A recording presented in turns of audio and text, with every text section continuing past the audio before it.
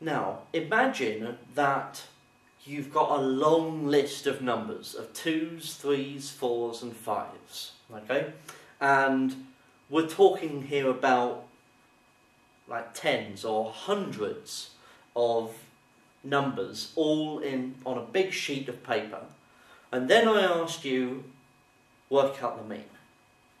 Now, the problem is there's just too many numbers to cope with. The likelihood of you making a mistake is incredibly high.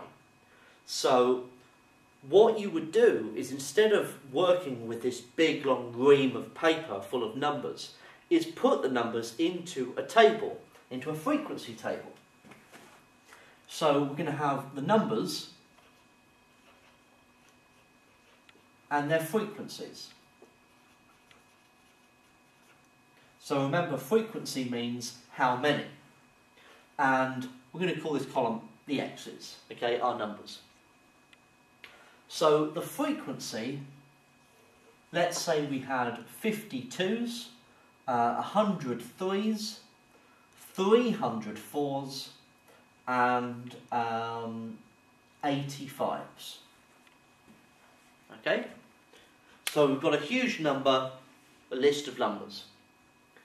Now, if you were going to then work out the mean, what you'd need to think about is, well, I'm going to need to add them all up somehow. So I know that I've got 52s. So 50 times 2 would be 100. Okay, so I'm going to create this new column of x times the frequency.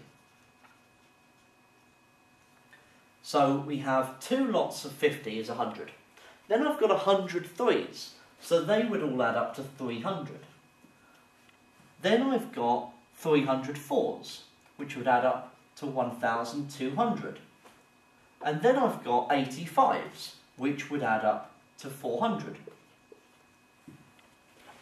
So I've added up all the 2s, got 100, added up all the 3s, got 300, added up all the 4s, got 1,200, and added up all the 5s, and I got 400. So if then I added up all of the numbers, that's the same as adding these numbers together, which would be 400, 1,600, 2,000.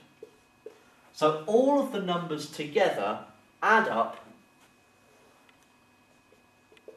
to 2,000. Now, to work out the mean, we add them all up and divide by how many there are. We know what they are all together, so I now need to find out how many there are. And that is by finding out the total of the frequency. So that's 150, 450, that's 530. So the mean can be found by adding them all together and dividing by how many there are. So 2,000 divided by 530. So 2,000 divided by 530 is, well, 3.77 to 2 decimal places. Now, does that make sense, that 3.77? Well, 3.77 certainly does make sense. It is, first of all, a number between 2 and 5. You would expect that. If you'd got something like 10, there are no number 10s in your list. So anything that is less than 2 or more than 5 would have been wrong. So that's a very easy way to check. Now 3.77, if you look at where the majority of the numbers are, the majority are between 3 and 4. There were 100 3s and 300 4s. Okay? So that meant that that bulk is there, so you would expect your mean to be somewhere between 3 and 4. So it does fit the data that we have. So that is how you can work out the mean from a frequency table.